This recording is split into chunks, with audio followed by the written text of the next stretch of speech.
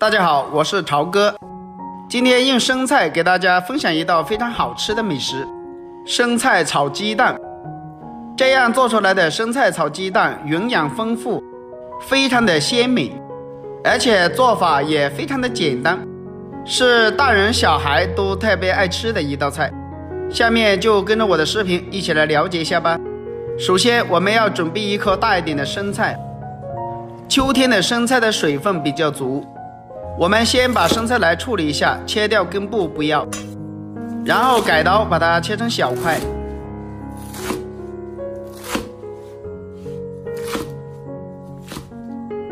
生菜全部切好之后，直接放到盆里面，把生菜给它清洗一下，然后加入一勺食用盐，用食盐把生菜给它清洗一下。因为生菜生长的时候它是包起来的，如果不切开来洗的话，它里面会很脏。加点食用盐能杀虫消毒，能让生菜清洗得非常的干净。第一遍清洗好之后，再放到盆里面，再一次给它清洗一下。清洗生菜的时候，我们至少要清洗个2-3遍，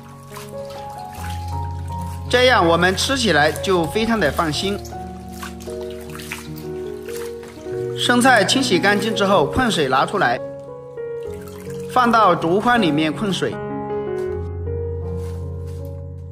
接下来我们准备3个鸡蛋，把它打入碗中之后，用筷子将它打散。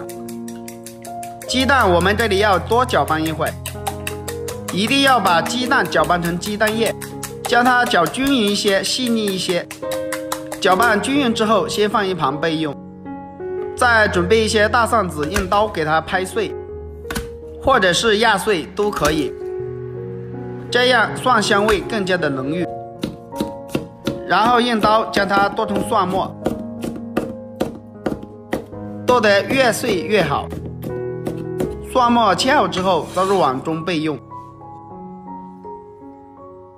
接下来再准备半根大葱，把大葱切成丝，然后改刀切成葱花。葱花切好之后，倒入碗中备用。准备几个小米椒，把它切成小圈，如果不喜欢吃辣的话，也可以不放。小米椒切好之后，和蒜末放在一起。接下来起锅，加入少量的食用油。油热之后，我们把鸡蛋液放入锅中，先把鸡蛋液开小火，慢慢的给它炒熟，把鸡蛋液炒至成块。朋友们，视频你都看到这里了，如果我的视频对你有帮助的话，就帮忙点个免费的小红心呗，感谢大家的支持。用小火炒出来的鸡蛋也非常的鲜嫩，炒好以后倒入碗中备用。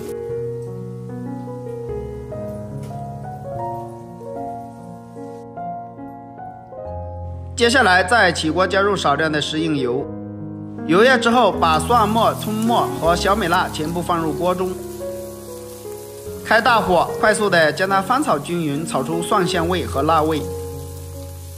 炒香以后，我们把生菜也放进来。不管炒什么蔬菜的时候，我们都要开大火。我们用大火把生菜给它炒熟炒香，大概炒个20秒左右，生菜就差不多炒熟了。然后把炒好的鸡蛋也加进来，加入一点点食用盐，少量的鸡精，1勺生抽提鲜，其他的调料就不要放了。接下来就是快速的翻炒均匀，就差不多可以出锅了。这样做出来的生菜炒鸡蛋就特别的好吃了，而且这样做出来的颜色也非常的漂亮。翻炒均匀以后，装入盘中就可以开吃啦。一道非常好吃又下饭的生菜炒鸡蛋就这样制作好了。这样炒出来，老人和孩子特别爱吃。这样做出来，营养也特别的丰富。好了，如果大家也喜欢这个做法，可以收藏起来试一下。喜欢我的视频，记得点赞、关注、留言哦。关注我还可以看到更多的家常美食。我们下个视频再见吧。